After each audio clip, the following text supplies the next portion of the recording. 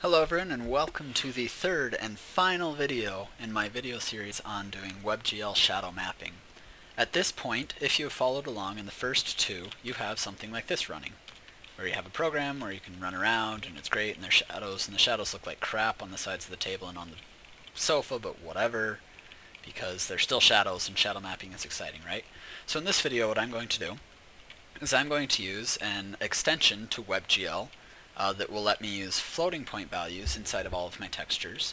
And so that way, instead of having to give it a normalized value between 0 and 1 for all these distances, which result in all this kind of weird artifacts and floating point precision errors, we're going to instead use 32-bit floats, and so that we don't have to have a value between 0 and 1, we can store the length directly, and we don't have to mess with all of this normalizing and unit conversion and all that garbage. So, as you can see, here we have the textImage2D method, which we call a couple of different places, where we are using unsigned byte. And instead, what I want to use is I want to use gl.float. So here, instead of saying unsigned byte, and let's see, I think textImage2D, is that really the only place I'm calling it? Yeah, I think that's the only place I'm calling it. Wonderful, that'll make this a whole lot easier. So I want to use gl.float. Which if I were to try to run right now, let's bring up the debugger, it'll show like invalid frame buffer and all this, you can't bind that, textImage2D, invalid type, that's not color renderable. So just a jillion errors and it's no longer working. So the way to fix that is we need to get this extension. We just literally call gl.getExtension with this. So gl.getExtension, gl.oes texture float. And let's actually set this to something. So we'll say like me.float extension equals that. So now if I refresh it, GL is not defined. Of course it's not. It's me.gl. Also, I guess I should mention, so I've been making copies of this the whole time. So I have a copy of the videos at of the code as it was at the end of the first video in this series, in case you don't want to watch the first video. If you skipped both the first and the second video, I don't know why you would do that, because the second video actually teaches you how to do the dumb thing. And you can get that code from a different folder, which I'm going to upload. Yeah. So, whoops, let's see. So I'm actually kind of curious if this actually sets something. So float extension is null, so apparently gl.oes texture float is wrong. So let's try this. Maybe it's just OES texture float. Yep, okay. So that's the extension we wanted, is the OES texture float. So now we have the proper extension, and we can use this me.gl float. Yeah. So now what we have, when we have the draw elements, texture bound to texture unit 0 is not renderable. So maybe it's a non-power of 2, or incompatible texture filtering, or not texture complete, or the texture is float or half float type. Notice that's what we're using, with linear filtering, while OES float linear extension is not enabled. So let's get that extension too. So me float linear extension equals me gl get extension OES float linear. So float extension is just fine. Float linear extension is null, because apparently we grabbed the wrong one. So float linear.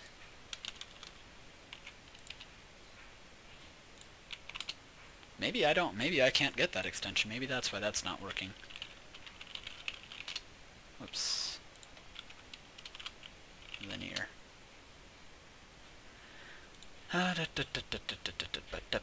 Maybe someone else on the internet has had the same problem. OES texture float linear. Oh, that's why. OES texture float linear. It was texture float linear. Great, great. Yep, so now we have both of those extensions and it's wonderful. So now you can see we're actually getting just the same exact thing that we had before, where we have all this weird... Oh, no, we're not. We're getting much less problems because now the floating point precision is much better. So see how suddenly all of our problems have pretty much gone away. We don't have those weird zigzags on the side of the table. Now, instead, what we have is we have a little bit of that Peter panning that I talked about in the last video, where the shadows are becoming slightly detached. So we can do that by just lowering the bias by a lot. And if we do that, now our shadows are magically pretty much fixed. And we do have some artifacts right around the edges. One of the reasons behind this is our walls are actually of 0 thickness. If our walls were a little bit thicker, we would have less of that problem, and like if the walls intersected each other, but they do not. So that's one way to solve the problem. Or another way that we can solve this is, wow. Oh yeah, because we're also getting it right there. So we do need just a little bit more bias than that. So that was in our fragment shader, so maybe we'll double the bias.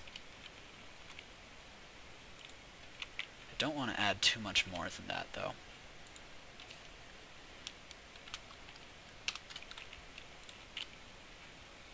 Okay, so that's the kind of thing where you can just kind of play around with it until you get an effect that you like. I think that this looks great, and you know what? This is wow, that took less than 10 minutes. So I guess I'll spend the rest of the time. Why don't I write code that it will query for the extensions? If the extensions work, it'll use them. If not, it won't use them. So let's do this. If me.float extension and me.float linear extension. So if both of those were able to load, we'll use this code.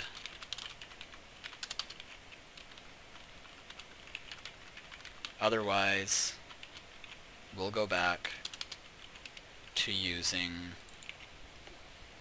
oh, what was it before? It was unsigned byte, I want to say.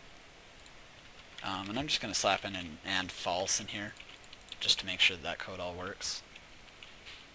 Okay.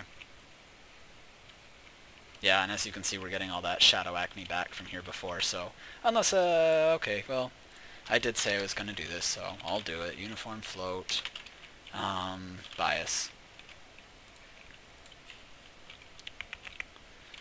Let's see, uniform, where are we setting it for in our render? We're setting all of these. So we'll just set one more, the 1f, this dot shadow program, uniforms dot bias.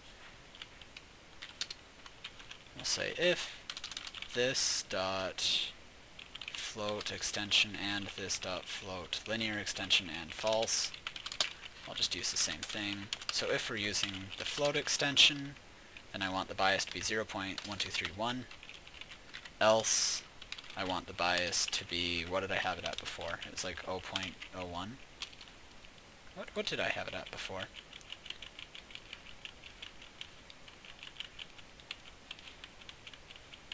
Okay, apparently it was like 0.003 or something. Okay,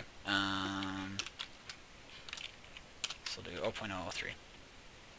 And then here we'll replace this with bias. And finally, shadow program.uniforms equals, we need to get that bias uniform. Bias is going to be me.gl get uniform location, me.no shadow, no, I want the shadow program. Me.gl get uniform location, me shadow program, bias. How's that working? Working great.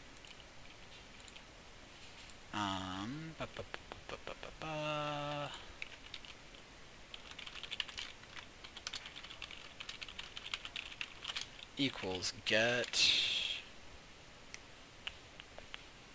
yeah, we'll just do that. Cool. So now if they can use the float extension, they will, and it will load, and they'll use floats, and everything will be better. Right now I'm saying and false. Let's get rid of that and false because I have a good enough computer to run this kind of thing. I'm going to take that back. I don't know what makes get extension work versus what doesn't.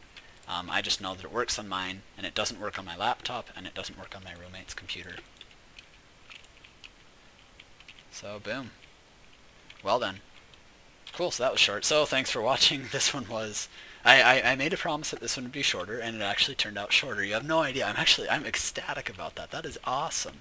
I'm super thrilled, because I was expecting this video to be long, too. But, yeah, so... that's how you switch over to using 32-bit floats for every pixel in the textures that we're generating for the shadow maps. And again, The reason that's helping is now we just have more floating point precision for each one of these points. Another thing that you can do, and this is actually my original plan, had this not worked out so well, is right here we're doing a whole bunch of these translations to get the lengths to between 0 and 1. You could get rid of all of this entirely and record instead of the value between 0 and 1, you could just record straight up the length, the distance, and all that. But it seems like this is working just fine the way it is. So thanks for watching, hope you enjoyed.